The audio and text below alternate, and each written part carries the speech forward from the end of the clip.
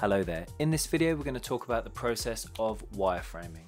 So wireframing in design is the process of creating a simplified visual representation of, let's say, a web page or a mobile app or an interface, and it's an essential step in the early stages of the design process, and it can serve as a blueprint for the final product. So wireframes are typically created using very simple shapes, lines, basic text to outline the structure, the layout, maybe the functionality of the page, without delving into the finer detail like colors, images, or typography.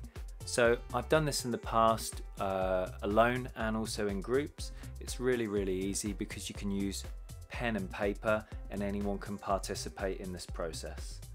So I've dug out a really rough example from one of my old projects. I'll put that on the screen now.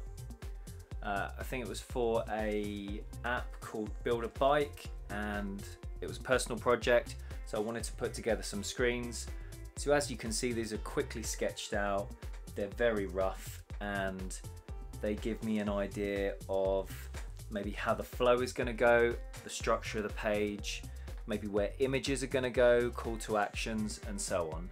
So something to mention here, it's good to be consistent and maybe have some structure to the wireframe. So I would make elements consistent. So maybe for images, you would have the shape and then you would just put an X inside them to indicate that it's an image. For text, you could just use squiggly lines.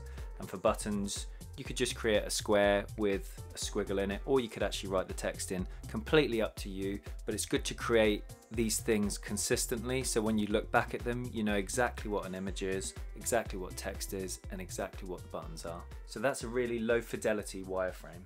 Hi, it's Mitch. Thanks for getting this far in the video. Be awesome if you could like or subscribe or add some comments, as this really helps with the YouTube algorithm. Anyway, thanks again, and back to the video. So taking it one step further, maybe you want to go to a mid-fidelity wireframe, so something that's got a little bit more detail, looks a little bit more refined. So you can download templates to use. I've got a few of the templates here. So there's a browser screen. So here's a set of browsers on one A4 page. There's an iPad mock-up. I've got 4 iPads on one page, and then it goes into the mobile wireframes. So as you can see, there's a little bit more refined, and that's why they're kind of mid-fidelity wireframes. So sometimes it's good to stay at this mid-fidelity level in case you're getting more feedback from your customers and things are changing around with the layout, and having the ability to move quickly and just rub something out and, you know, sketch in a new design is really helpful. So I guess from here you would go into higher fidelity wireframes, and that's probably where something like Figma would come in handy. So you could take these designs that you've sketched out and pop them into Figma. What I'm going to do now is jump into the computer and show you where I got these wireframe templates from in case you want to download them.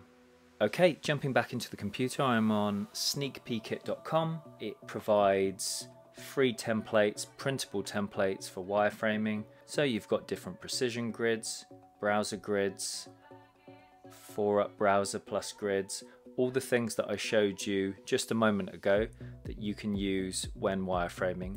So I find these wireframing kits really useful. They're all free. So shout out to the person who created the website and these templates. You've done a great job.